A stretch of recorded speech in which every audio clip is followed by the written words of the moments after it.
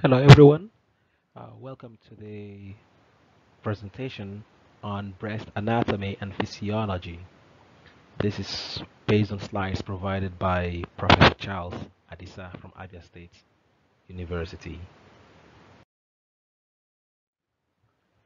The objectives we hope to cover at the end of this presentation or at the end of this topic is that we want to ensure that you understand how the breast develops. And also at the end of this topic, you will understand the structure and function of the breast.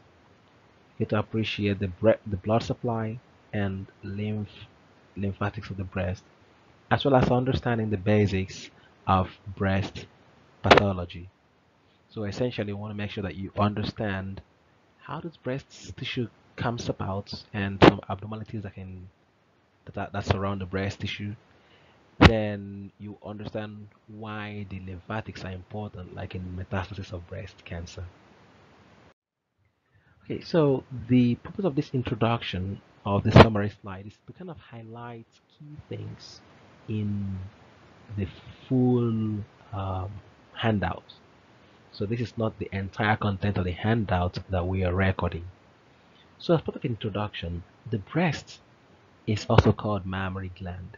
So it's like a big gland in the body, and the size and shape of the breast depends on the person's age, the race or genetic makeup. Some families might be more prone to having larger breasts than others. It also depends on whether the person is pregnant or breastfeeding. The size of the breast might vary if there is disease in it, and that disease might just be in one breast, which is unilateral, or it can be in both breasts, which we call bilateral. Now, breast tissues, like the two breasts that a woman has, are often not equal, and this gross asymmetry is often due to overdevelopment of one breast or growth arrest of the other, but typically both breasts are hardly equal. Now the breast development, you see there are a few slides in the handouts that talk about breast development at birth, at puberty, and all that. So to summarize what those slides say, the development starts as a breast bud in neonates, and this breast bud sometimes is due to the maternal estrogens crossing the placenta.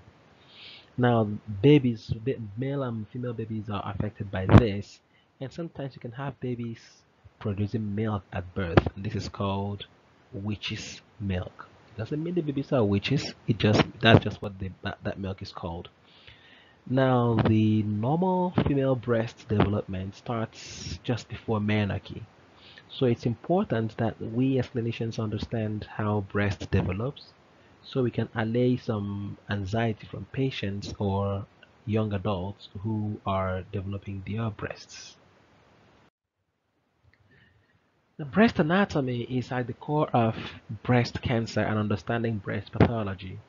So in this slide, or in the slides that follow in handouts, you'll find that the breast tissue starts from just around the clavicle, and then it goes inferior. So the superior border is around the clavicle, and then it also the medial border is here in the sternal area, and you see the inferior border just around the sixth rib, and then the lateral border is in the posterior axillary line, which is just here. So the line, like you draw a straight line from under the armpits going backward. Now, not all of the breast tissue will be visible in all of these regions, but it's good that you pay attention to these areas as you begin to examine the breast.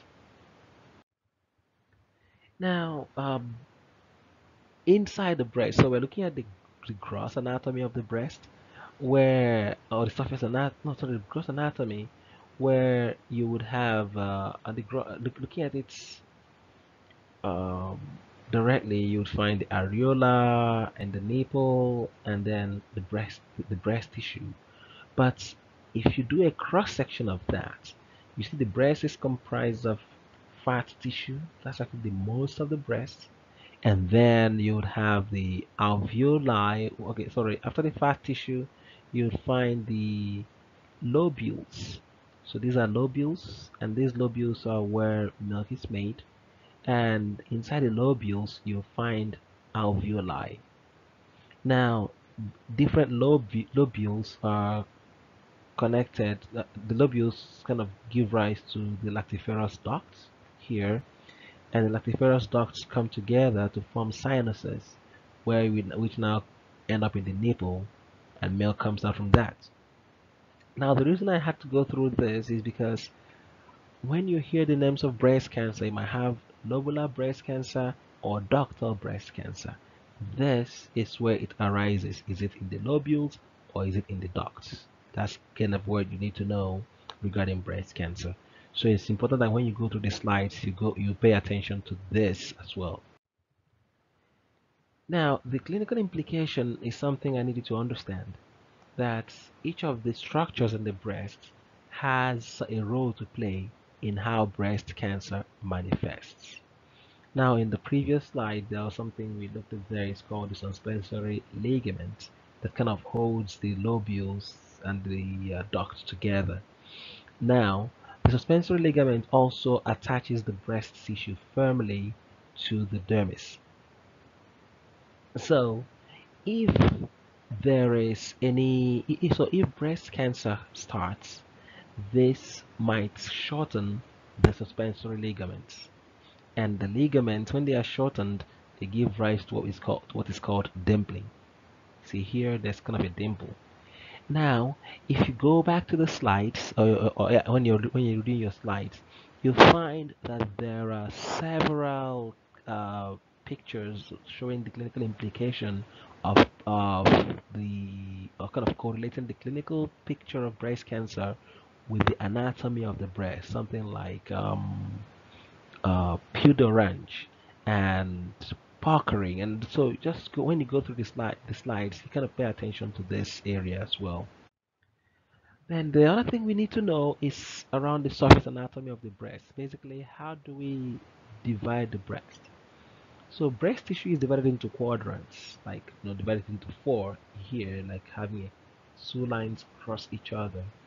And the reason why we divide it into quadrants is to help us report where any abnormality is found.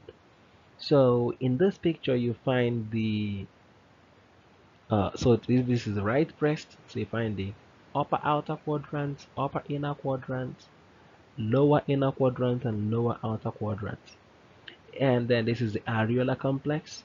And the numbers you find here represent how much breast cancer develop, how much breast cancer develops from each of these quadrants.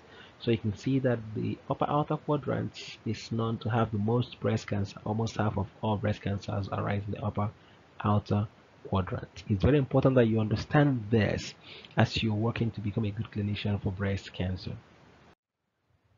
The other thing in the slides are lymph nodes. You can't talk about breast cancer without talking about lymph nodes. And so there are several slides that talk about the lymph node the lymph drainage for breast tissue. And you'll find that some of the lymph nodes drain into the apical group or the central group, and then you have the axillary vein. So these are the areas that we try to palpate when we are examining for breast cancer. So it's also important that you pay attention to this as you go through the slides. And so finally, this is just to reiterate what we've said, that understanding breast anatomy is essential for you to know the disease. It also guides our examination.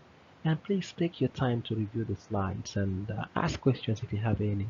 And remember to do our post-test survey. Thank you. Look forward to seeing you.